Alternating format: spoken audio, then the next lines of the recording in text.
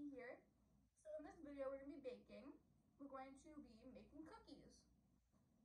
And what I'm using is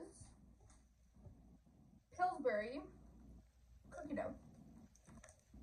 So basically what we have to do is, you want to get a knife, but make sure you have a parent with you. We're going to get a knife and we're just going to cut them into little circles, but then after you want to roll them up.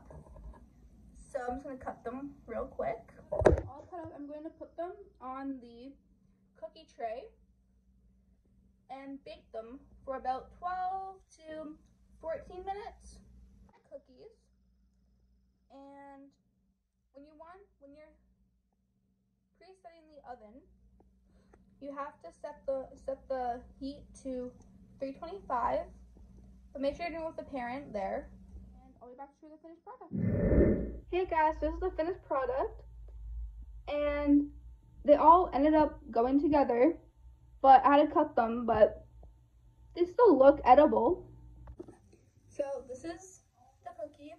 I hope yours comes out much better than mine. So that's it for today's video. Have fun!